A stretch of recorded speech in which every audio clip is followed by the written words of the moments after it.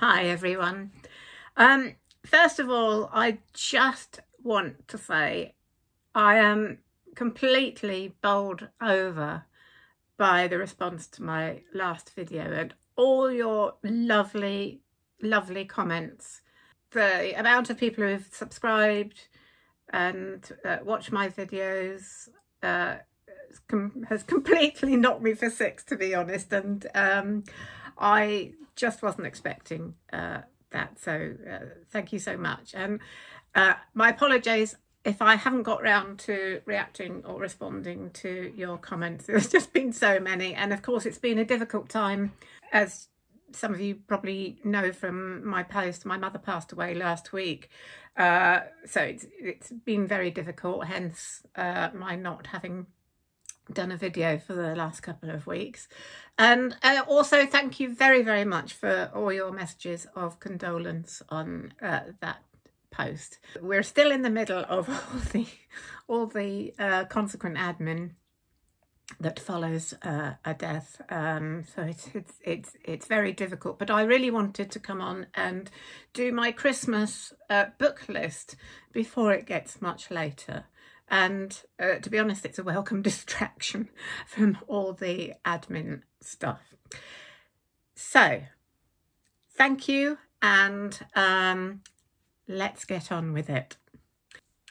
So Tilly has come to say hello. She's been a lovely little friend and companion the last couple of weeks. So the books today are mainly all set around Midwinter, the winter solstice, Christmas, and there's a couple of children's books, a winter classic, and a couple of two or three slightly more modern books. So let's start with this. Now, in a previous video, I said that I hadn't been able to find this copy, and luckily I found it. I found it, and it's my copy of Little Women. Look at this. Yes, I bet that tastes nice, Tilly. This is the copy of Little Women that I had when I was a child. It's very old, as you can see. It's undated, which means it was published before 1930, and I think I've looked up the publishers, and I think this edition is probably published in around 1920. So that's before even my mother was born. So I think I probably must have had this given to me by a grandmother, possibly my mother's mother. And of course, it's a lovely book to read at Christmas. The story of the four March sisters and their mother. It's a kind of coming of age book, really, isn't it? You know, we watch them all grow up. And I love the beginning. I was just looking at the beginning just now. And let's just have a look at that. It starts out with a very Christmassy theme. Christmas won't be Christmas without any presents, grumbled Jo, lying on the rug.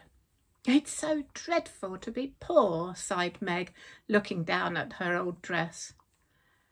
I don't think it's fair for some girls to have lots of pretty things and other girls nothing at all, added little Amy with an injured sniff. We've got father and mother and each other anyhow, said Beth contentedly from her corner. The four young faces on which the firelight shone brightened at the cheerful words, but darkened again as Jo said sadly, we haven't got father and shall not have him for a long time. What I like about that opening is you get a very clear idea of each of the sisters' character in their opening words. It's really lovely. It's very clever, and I think it's one of those books that has moments in it that can really make me cry. Obviously, if you haven't read it, I'm not going to do any spoilers, but you know, for those of you who do know it, there are some very sad bits. But one of the bits that makes me really cry is the joyful bit when father comes home. Really lovely. That's a lovely family book to read at Christmas. Now, if you've seen my other videos, you'll probably know what's coming next when I talk about children's books and books that are a bit Christmassy. And this is my first video on this channel around Christmas time, so I had to do it. I had to look at The Lion, the Witch and the Wardrobe by C.S. Lewis. Look at that. That's lovely. Lovely. I've always loved that beautiful cover illustration. Isn't that gorgeous? This was my childhood copy again. My father bought this for me when I was about 7 or 8. It immediately became my best ever book. And I still read all the Narnia books occasionally from time to time. I must have read them countless times. I have no idea how many times I've read them, but it's a lot. And yes, it's a children's book, but it's lovely to read as an adult if you've never read them. So I do recommend them. If you want to read them actually chronologically, in terms of the chronological Chronicles of Narnia, then you should probably start with The Magician's Nephew. This one was the first one he wrote. And of course, it's the story of the 4 children, brothers and sisters, who go through a magic wardrobe and find themselves in the land of Narnia, where the White Witch, the Wicked Witch, has kind of cursed the land so that it's always winter and never Christmas. And it's been like that for 100 years. And of course, the 4 children come to fulfill a prophecy that will bring that curse to an end. And it's just an absolutely gorgeous story. Has its sad bits as well, but it's really lovely. And I think as children's classics go, for me, that is one of the best. Let's look at another Christmas classic. There must be very, very few people who do not know this story. And it's A Christmas Carol by Charles Dickens. This book, of course, A Christmas Carol was one of Dickens' short stories. And this book, which my best friend bought for me a few years ago, actually, contains 4 of... Bye-bye, Tim. You going? There we go. It contains 4 of Dickens' other Christmas stories, which he would, after the success of A Christmas Carol, he continued to create stories for Christmas. The Chimes, The Cricket on the Hearth, The Battle of Life and The Haunted Man. And also contains the original illustrations. So there's Scrooge being visited by Marley's ghost. Do I need to say much about the story? I'm sure you must know. I mean, there's been countless films. And by the way, talking of the films, I have 2 favourite, and so I recommend these 2 if you've never seen them. The first one is 1951 film with the wonderful Alastair Sim, and I absolutely adore Alastair Sim in this. He is so lovely. I mean, he's so horrible as Scrooge, and then so lovely when he changes. And when he finally, you know, towards the last bit, when he suddenly realises it's still Christmas and he kind of goes a little crazy, it just makes you weep with joy. It's an absolutely glorious film. So if you've never seen the Alastair Sim Christmas Carol, do watch it if you can find a copy. It's absolutely lovely. My other favourite is A Muppet Christmas Carol. It's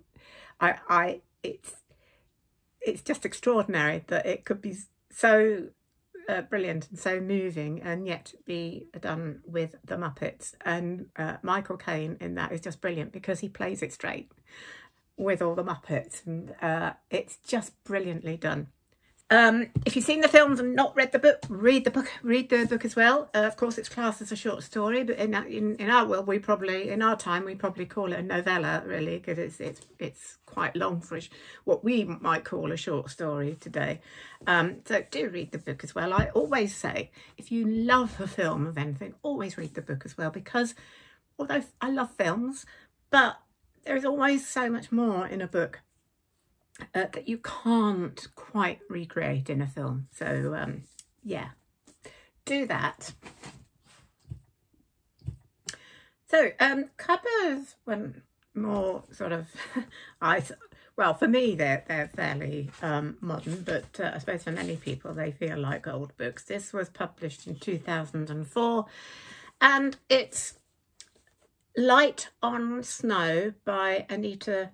Now I've got quite a few Anita Shreve novels in my bookshelf, and when my mother lived with me, we went through a spate of reading these. My mother really liked Anita Shreve, and she is a good writer.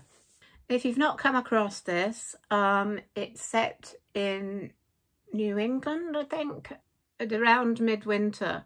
It's about a 12-year-old girl who lives with her widowed father, and her father has not been able to come to terms with his wife's death, and he's not been able to kind of express his grief, and it's holding it all inside. And one day they're walking through a forest near their home, and they find a newborn baby that has been left in the snow. And of course they take it home, they have to report it, and it turns out to be the daughter of a teenager whose boyfriend actually left the baby out in the snow, and it's rather sad, but the baby survives, I'm glad to say. The book is about, there's a lot about grief. Funny I should pick this out. I'd actually picked it out before my mother's death, but it's funny the way things go like that.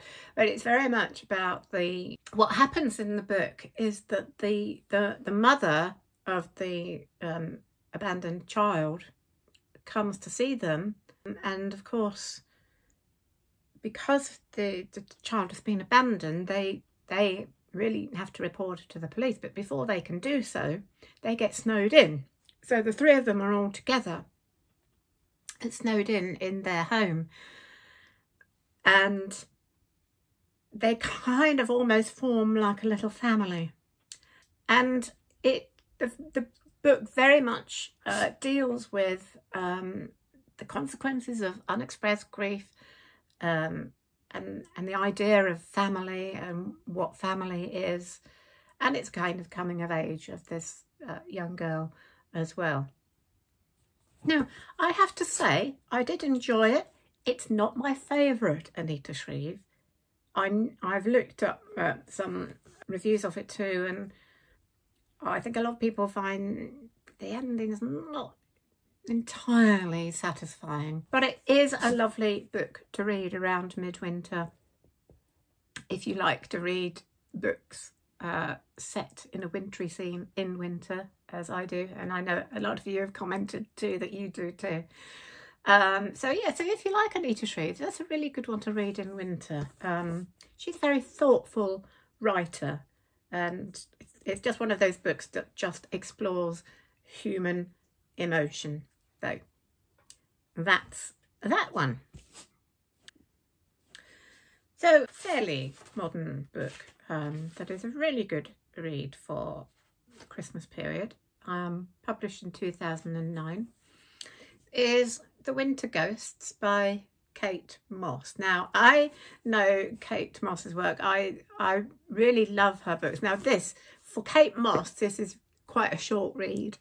If you know Kate Moss, she usually does really, really long, epic historical novels set in medieval France. I've read one quite recently, actually, and they are very interesting and really good reads. This is a little bit different. It's called The Winter Ghosts. It's not a spooky ghost story, but it's kind of haunting and evocative of a particular time. It's about a man who, it's 5 years on from the First World War, and the main character is still grieving for the loss of his brother in that war. Somebody doing a lot about grief, don't I?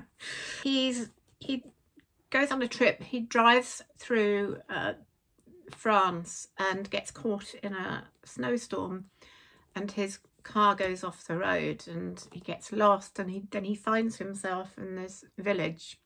He finds a boarding house and he meets this beautiful woman called Fabrica, and they just talk and talk about loss. She seems to know a lot about loss and war. And the next morning she has completely disappeared and nobody in the village knows of her. And it kind of turns out that the village has a very sad history from the 14th century, when the Cathars had completely wiped out the village. So it's got that very sort of atmospheric, haunting quality. Again, I have to say it's not my favourite Kate Moss. Loved the title. I believe I actually bought this for my mother, probably at Christmas. It's very much a midwinter book. It's very much, if you're interested in history, in French history, French medieval history in particular. And, you know, I would say if you are interested in French medieval history, then, you know, pick up other Kate Moss books, because she is really good at medieval French history.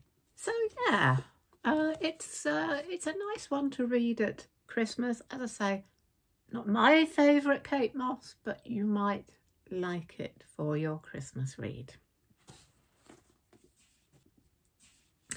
And my last choice for this Christmas list is Winter Solstice by my namesake Rosamund. I've always been fascinated by Rosamund Pilcher's books because she spells her name Rosamund exactly the same way I do, with the E on the end.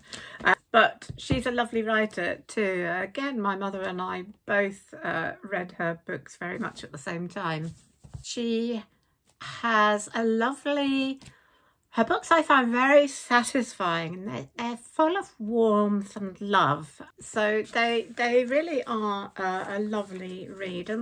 And I love the opening of this because the main character, Elfrida, has just got a dog from Battersea Dogs Home. So she, you know, Rosamund Pilcher is a woman after my own heart. And I also like the fact that a lot of her characters are older people, and that's always nice because so many books tend to be about young people. She leaves home. She has a tiny cottage, but a tragedy happens, and she goes to Scotland to live in this rambling old house, which has also become a place for people to come to. And she's joined by, I think, 4 more people, and they've all got their various stories and tragedies, and it's about how they all come together, share their stories, and their lives get changed.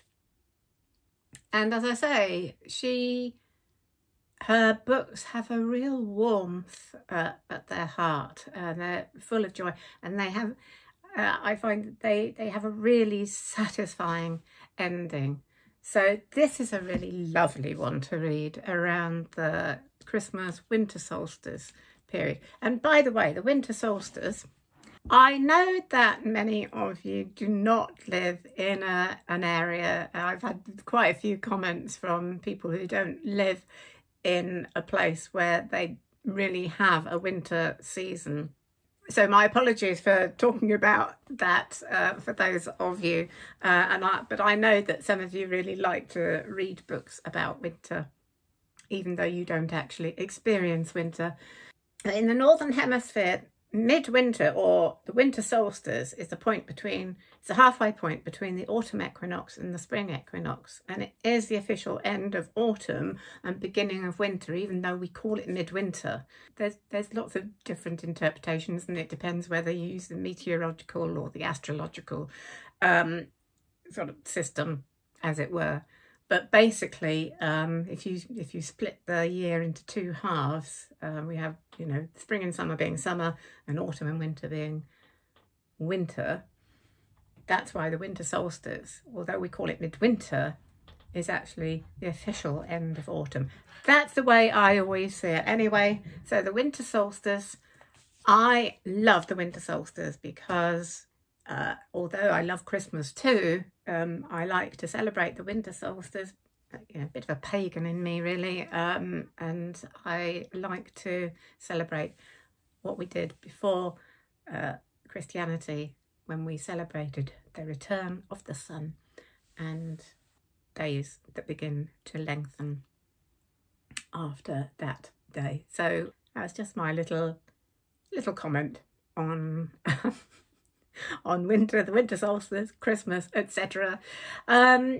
Gosh, I don't know. I've got a book review coming up. I don't know how soon I'll be able to do that. You know, got so much to do, and I'm still in the grieving process, but I really, really wanted to get this done before we got much closer to Christmas. If I find any more Christmassy books, I might do another one if I have time, but I do have a historical novel to review very soon as well, so I will get to that as soon as I can. And you know, hopefully normal service will be resumed as soon as possible. So many thanks again, and many thanks for watching this video. Hope you like it, and I'll see you again soon. Bye for now.